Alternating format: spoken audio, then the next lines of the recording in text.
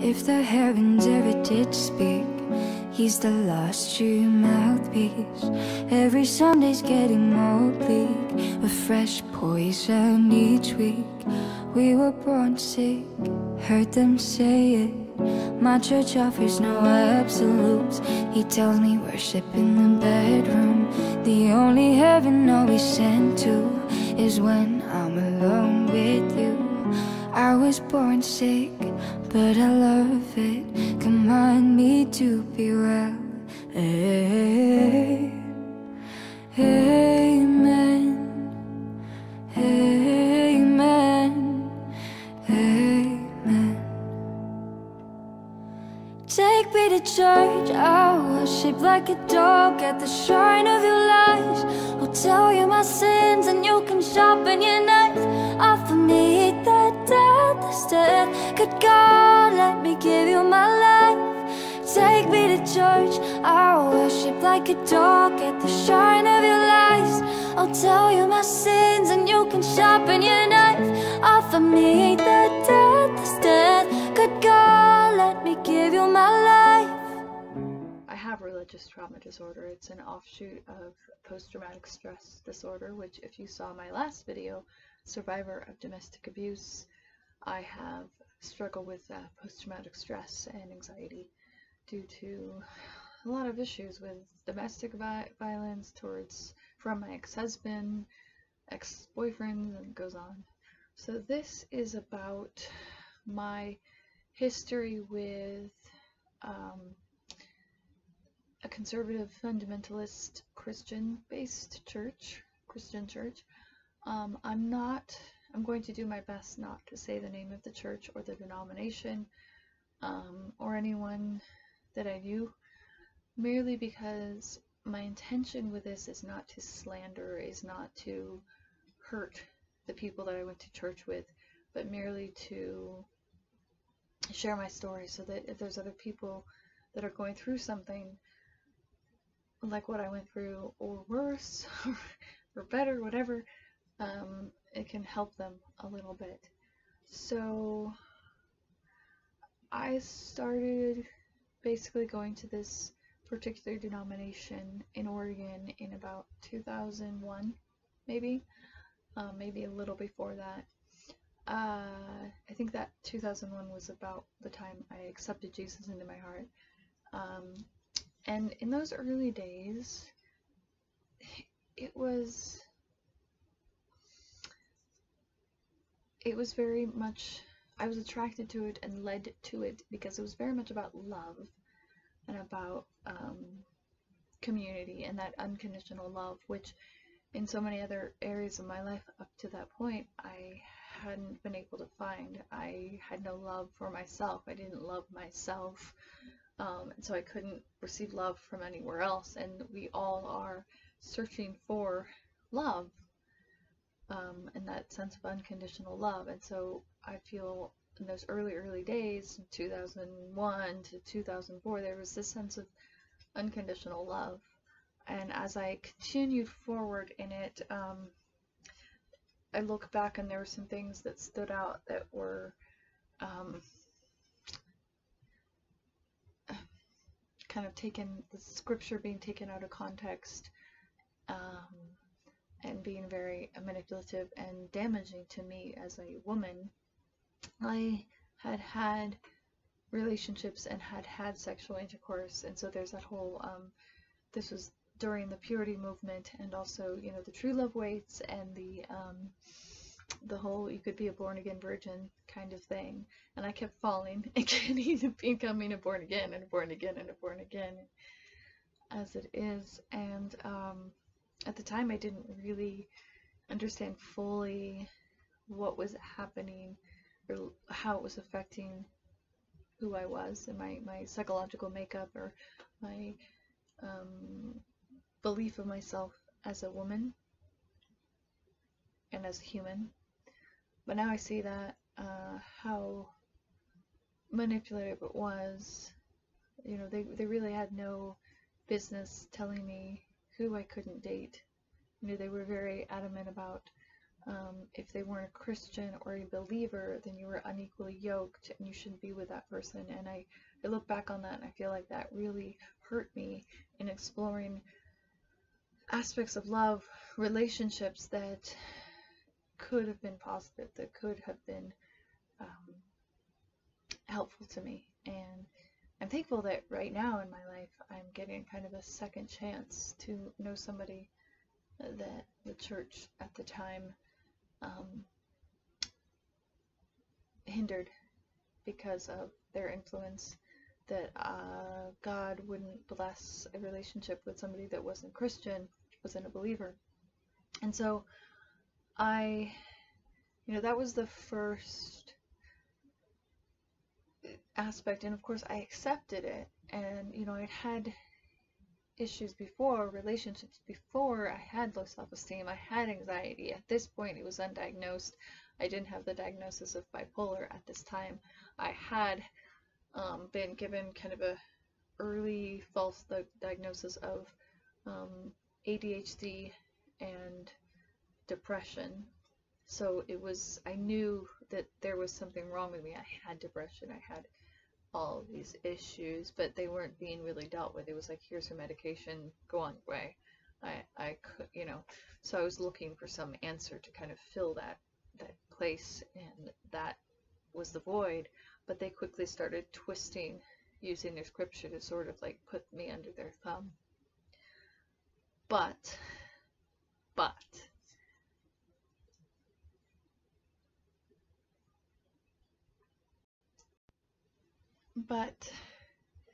in the end, even though there was that aspect going on, I think one of the reasons I allowed those early manipulations without question was because I have some really sweet memories and some people that I look back on with fondness, fond memories, and I will always love. I will consider them faithful forever friends, even if we are not as connected as we once were, merely because I don't necessarily follow or practice that kind of Christianity.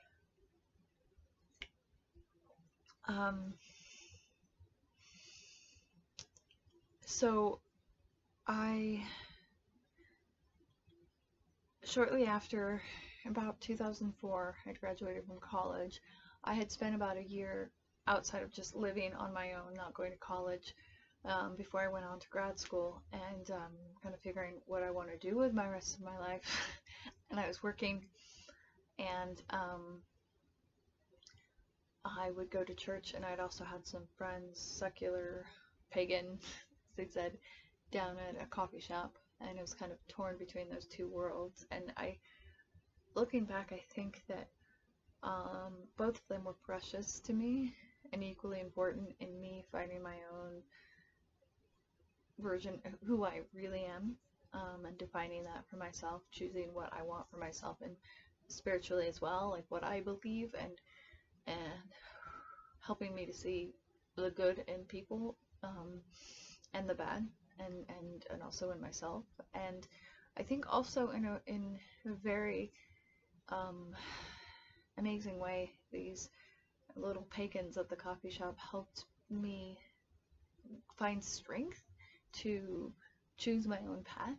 And as the years went by, even though they wouldn't be in my life, their influence in my life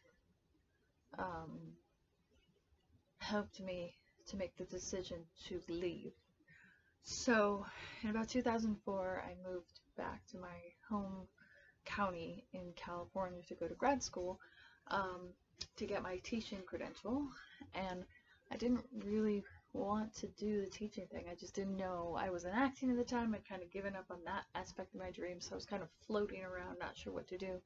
And of course, I started attending the same denomination down in that county, my hometown. And once again, at first it was really good, but I remember there was a next layer of things that started to be a little bit of red flags.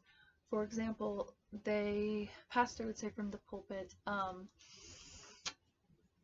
we're going to have interfaith meetings. And in Oregon, when the pastor or anyone that was in leadership would say that, we would actually go and break bread with other denominations, and it was like very open and connectivity.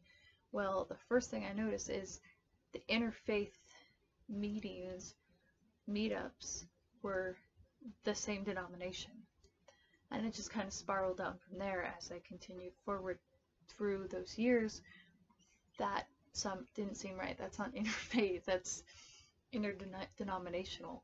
And it went deeper than that, in that this denomination that I was a part of started to talk about how they had the correct interpretation of scripture, and they had the correct way of how to teach the Bible, and how to have how to even do Sunday church or Bible studies or anything. They had the correct way. They had the correct interpretation. And every other church was either empty or just wrong in their interpretation. And so there's that. And then the next level was they would go to other fellowships, other denominations. We would sometimes go and break bread or just hang out or go to events, and it was always smile, yay, and it was almost like we were going to show these other denominations how to be Christian the right way by being in their presence. We're going to love on them. These were the same people that believed in Jesus the same way we do. They just had a different way of praying or reading the Bible. And then they'd go back to their church, and it would be the same kind of couched in spirituality. Look what they're doing wrong, and look how good we are. The next thing was early in those days, 04, 05, I remember them talking about how the governor of California just passed a law that if a pastor speaks out against homosexuality, then he's going to go to jail. It was there was over and over and over and over and over again, there was always this use of fear tactic of the news that wasn't I never saw anything in the news or anywhere that backed that up, but they would use this again and again. And so I always expected that at any point the cops are going to come in and just drag the mask off, and that never happened. And so I think it was just this one way of showing us that everybody's against us, and it's us against them, and it's and the world out there is just full of debauchery and sin, and anything goes, and it's not necessarily the case. So it became very exclusive and closed, and yeah. And as the years went by, well, I was at that one denomination, and I started teaching after I graduated, and I started having mental breakdowns, and I started lashing out in anger, because that's what kind of brought on the final diagnosis of bipolar, and I had to go into recovery, and I lost my job, blah blah blah. So I eventually sort of had so much anger attacks that and outbursts that I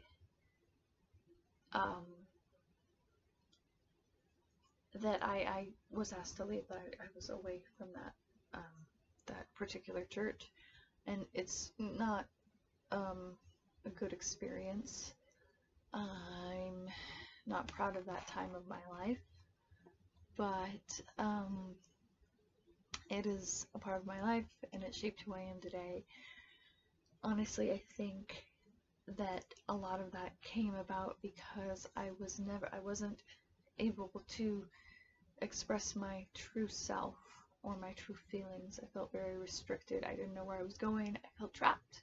And I never really learned in my childhood and my family and my growing up years how to express myself, express my feelings. I always felt like I was different and on the outside looking in, as it were. And I'm okay with that now, and I surround myself with people that are okay with that and love me for me. And if they don't, I also have to say this, I don't have proof of what I'm going to say next because it happened just between me and him and no one was around. But due to my breakdown and my diagnosis, 1 August 2007, it was the worst breakdown of ever. My boyfriend of 1 year had just broken up with me. My, maybe it was 2 years at this point, I don't know. And then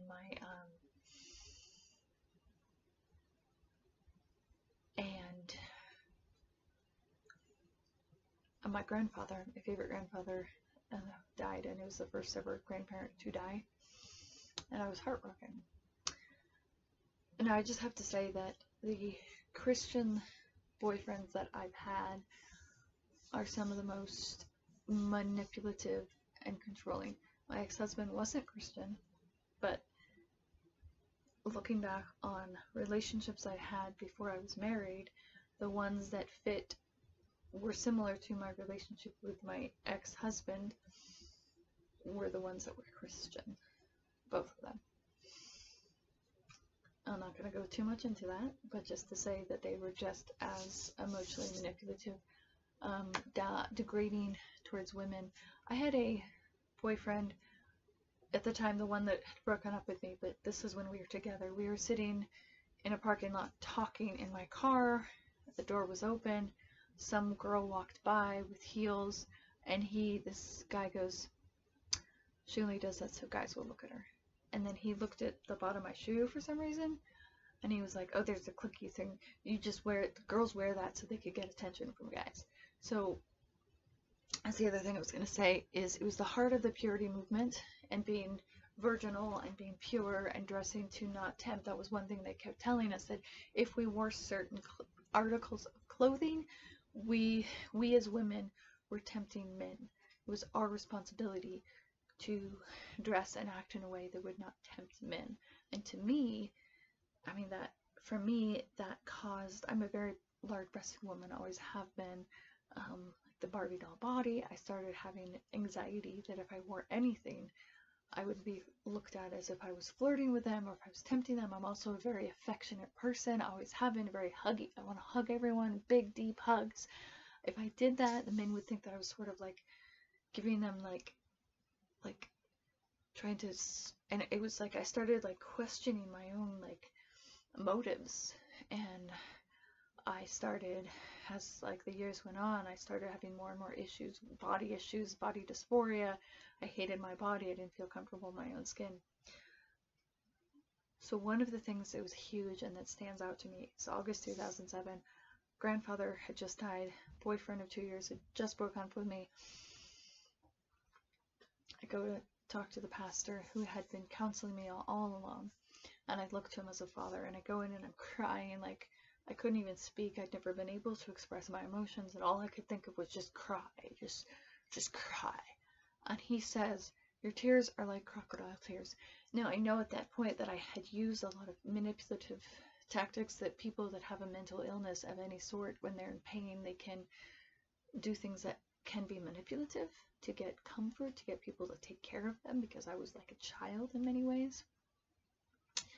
But at this point, I couldn't say to him, "No, these are real tears," because I was so overwhelmed. So I couldn't say that.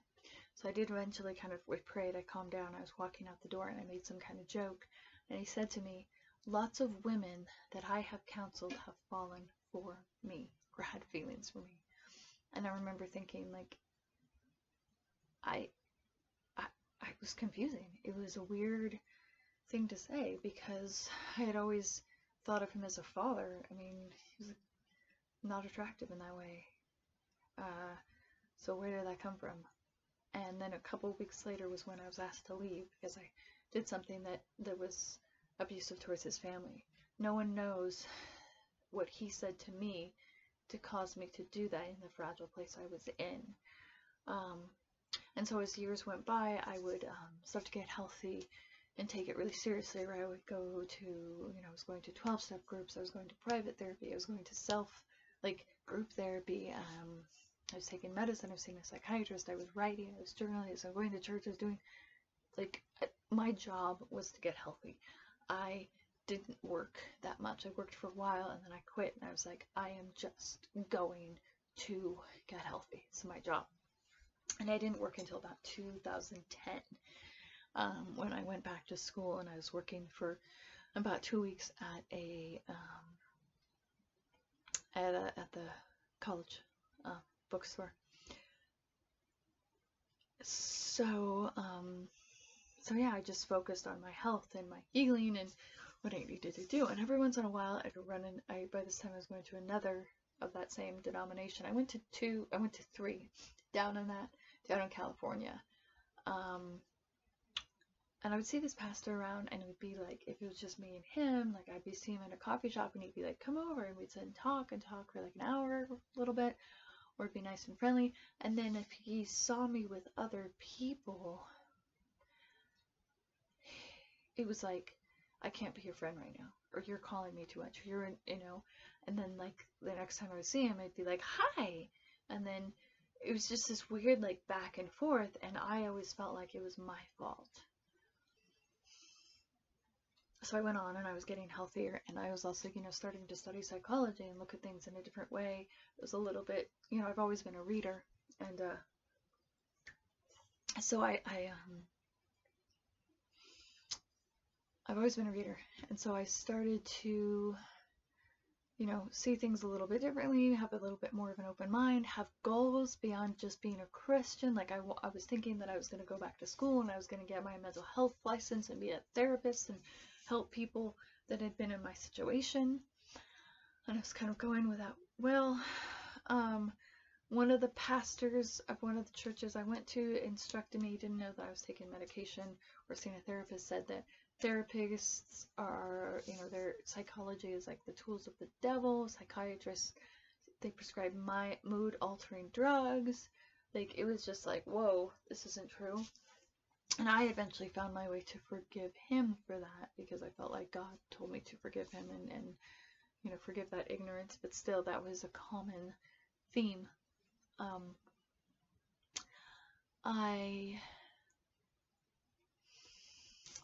The last of that denomination that I attended, a lot of times this denomination, the pastor and the people would say, you know, the church is the hospital, and the sick come to it. But I didn't really feel like the sick were getting healthy, because I didn't see that people could be really truly honest with what they believed. So if they couldn't be honest with what they're going through, like me with having a mental illness, it was seen as, if I brought it up, it was seen as like, you know, spiritually dark or satanic. And so people weren't dealing with the darkness of emotions. They were just like, it's scary, I'm not gonna look at it. It was like, it's not healthy. Put on that, you know, happy face and go to church and talk about how great the Lord is, and that was it. And I also found increasingly that they would tell us basically not to read any other books but the Bible, and if you wanted to read other books, then they had like a library that you could choose from that they had read and said, this is appropriate. So it would be books by authors of that denomination, or like pastors. They went to that denomination that had written these books and studied the Bible and said, this is like the right book to read. But nothing else. Oh no, that's not a good book. It's Christian, but it's not right. It's not biblically correct. Or, you know, it was like all in their own worldview. It wasn't anything compared to anyone else. And so there was that. There was an aspect of like not to educate yourself, to watch or surround yourself only with Christian news or Christian music only, or anything that like validated your worldview. And the reason was, you have to immerse yourself spiritually to keep yourself pure and keep yourself clean. So when I started to kind of move away slowly, I think a lot of times what got me so there was a little coffee shop at this particular church, and to save money, they said, everybody bring your own mug. So I brought my mug.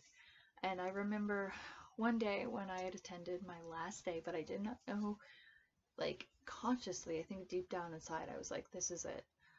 I think I'd been sort of like stepping back more and more, and like at times I just wouldn't go. I just didn't feel comfortable, and I'd stay home. It was like a drive to get there, and I just wanted to be by myself, and I just was stepping back. And this was about 2010, and just wanted to be more centered, closer to home or whatever. So I was sitting there, walking around after church, and noticed that everybody was talking at each other, but not really with each other. There was no real connection. I noticed I couldn't really connect with anyone, and never really had. If I tried to, it didn't seem like a real relationship, even though I do care for these people and have fond memories. And I remember walking over to the coffee shop and picking up my coffee mug and just kind of saying aloud to myself, like, I'm just going to take this home for a while. I want to take this home. Nobody heard me. And I walked to the back door, and I kind of looked back, and nobody said bye or even noticed. And I let the door close behind me, and now there's this little back alleyway. And I walked out down that back alleyway, and there was a gate that kind of like was in the middle of, or in the heart of a city, so they had to kind of keep things like that. And I pushed open the door and stepped out and let it close behind me, and that was the last time I ever went back to that particular denomination. But really, and I didn't know though, and it was the hardest. It was really hard in those early years. I mean, I got back into a relationship with my ex-husband, and that whole mess happened, and dealing with that got it to, I couldn't focus on the damage from the church, the religious trauma, until I got rid of him. And then I could start to look at how I had allowed so many aspects of emotional abuse, including the abuse from the church. Jesus, I don't think, would be very pleased with what he sees in the modern day Christian fundamentalist conservative church. I remember trying at one point, when I had moved back to Oregon and I was married, I was listening to a Bible study, and I remember they were doing a Bible study, and I remember it had this, the pastor said something like 3 times, and it had nothing to do with my circumstance, but by the 3rd time, I started to feel convicted. And I turned it off, and I realized that's circular reasoning. That is an aspect of manipulation, of control. Now at this point I was able to see that because I hadn't listened to that Bible study. I hadn't been immersed in the church world for a while, so I was able to listen to it and be a little bit more step back. And I was angry. I was very angry. Just in general. Angry and confused and lonely because I had lost, like, I'd been there for 7-8 years involved with this world, and because also my husband was non-Christian, I was suddenly like, I think they thought that by kind of cutting me off and like putting a barrier, you're not walking right with the Lord, so instead of, we're gonna love you by shunning you, I guess. And so I felt very lonely and confused in that way. And I also would try, I don't know why, because this is just who I am in general, I want to save, like, this is a cult, this isn't right, it isn't right. Of course people don't, they have to see it for themselves. So it was just very tumultuous, and I felt very lonely, and I felt like I couldn't find anyone who else, like in those early years when I was first married and all the stuff I was going through, I couldn't find anyone. It's like 2011, 2012, I couldn't find anyone that was experiencing or had experienced what I was going through, what I had gone through, what I had just left, what I had escaped, I guess.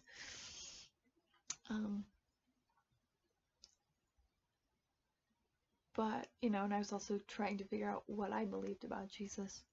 I remember another tactic that they used, that the pastor would say from the pulpit, don't worship me, worship Jesus, don't worship me, don't worship me, don't worship me. I'm not God.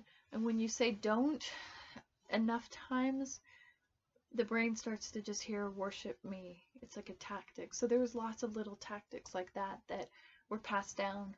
They would take pastors that were young, like they would take them fresh out of high school, told them not to go to college. And oh yeah, women couldn't teach over men. They could teach other women or children, but women were, it was God, man, husband, wife, children. Man was like the spiritual head of the family, like represented God. And so women were just another level of devaluation and disrespect.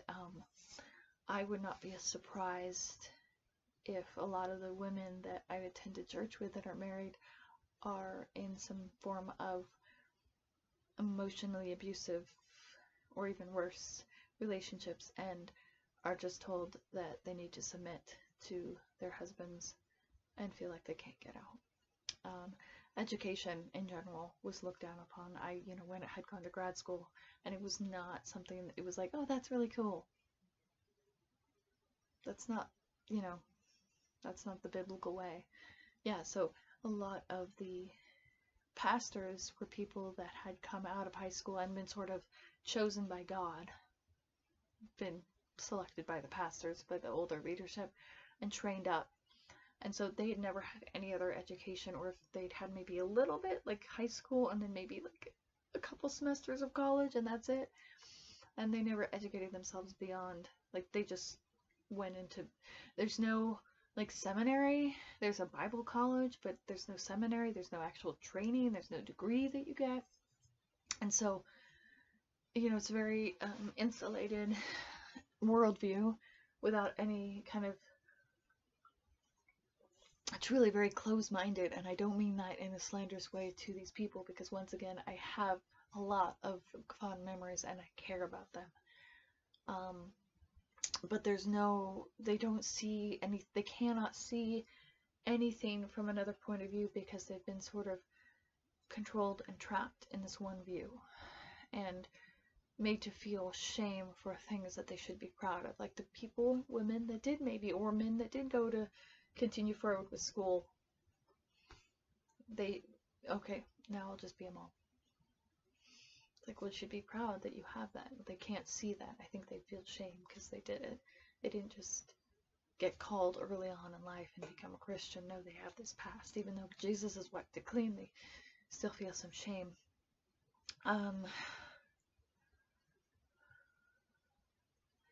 So I think there's a lot of shame, and I think if you see a Christian on the street or fundamentalist, or you have one in your life, they may seem very happy, but they're not. There's not a lot of honesty within themselves, because either they don't really know themselves, they can't know themselves, they have to put on that mask, they have to do, follow the line that's like been shown them to walk, that is the righteous path. It's not their righteous path, it's the path of righteousness that has been dictated then by the church leadership. I found healing with the Bible. A lot of people that have left a church like that throw out the Bible, like But I have fond memories reading the Bible, and I have things that I got from the Bible that were meaningful.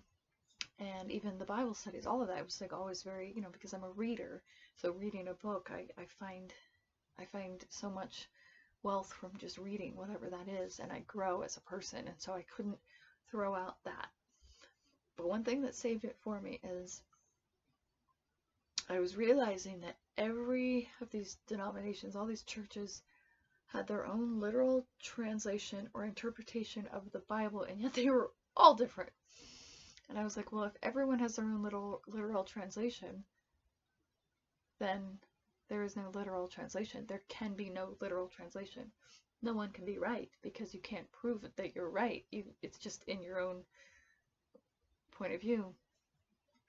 And it's a figurative spiritual text, and in that it can have a lot of value on its own. I also, at the same time of that same year, was reading the Hindu spiritual text, the Srimad Bhagavatam, I hope I say that right. I found a lot of the the rhetoric in that book, the Hindu text, as in the Bible, the way they worded things. Like in the Hindu, it would talk about, you know, sit at the lotus feet of the Lord, and it sounds like exactly like sit at the feet of the Lord, you know, worship at the feet of the Lord. It's very similar, and a lot of the same kind of way. It just seemed very similar to me. So I'm able to hear the Bible or remember or see people that maybe are at a coffee shop reading the Bible or walk by a church and not have such much panic attacks like, I gotta get out of here. I just kind of go, that was a good time, you know, and send out like positive love. But it took a lot for me to get there. It was about 2016, so it took, I left in 2010 and I was in about 7 years or so, maybe 8, and it took about 6 years for me to finally get to that place. And it took a lot of me finally, I found a podcast called The Drunk Ex-Pastors, which was by 2 former pastors, ex-pastors now, of that particular denomination, and then through that met a lot of people that were listening that were like me, that we connected with. And then at the same time I also found a lot of other people in my life that had gone to similar type churches and had similar type experiences, and so we started talking and sharing and laughing and just like looking at the absurdity, and it helped me to realize that I'm not crazy and I'm not alone, and also to have compassion for those people and forgiveness, you know, sort of like forgive them for they know not what they do, and realizing that the God that I thought I saw in the church was really just one tiny aspect, and that God or the divine is so much more real and present out here than in there. And I've tried to express that to these people, because some of them are on still follow me or like me on Facebook or whatever, friend me, and a lot of them, as soon as I got divorced from my abusive ex-husband, as soon as I got divorced and separated from an abusive person without even questioning why I got divorced, they suddenly unfriended me. Because a woman does not divorce a man. So they didn't even ask, like, why did you divorce him? I was like, well, you know, if they would have heard me say, well, I was abused. Some of them follow me on Facebook, but because I'm pretty open in my private or personal life about the denomination, they know. So they either like don't follow me, and so there's not a lot of communication between us. But I've learned I can't do anything, so I try more and more to just follow my own path and to kind of come to my own understanding and give out love to them as I give out to anyone else. I don't see them as an enemy. I pray for them in my own way now, that they can find the freedom and the healing that I found. So that's all I think I need to say for now. And if you have any questions, maybe subscribe below. I will put these 3 videos that I've done in one little album, I guess, and subscribe to my channel, share it if you want to, ask questions if you need to. Thanks. Bye.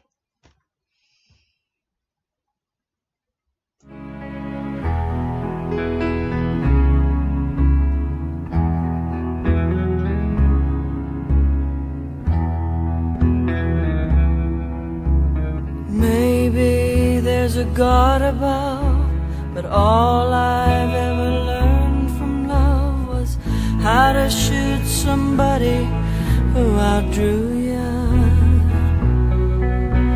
It's not a cry that you hear at night, it's not someone who's seen the light, it's a cold and broken heart.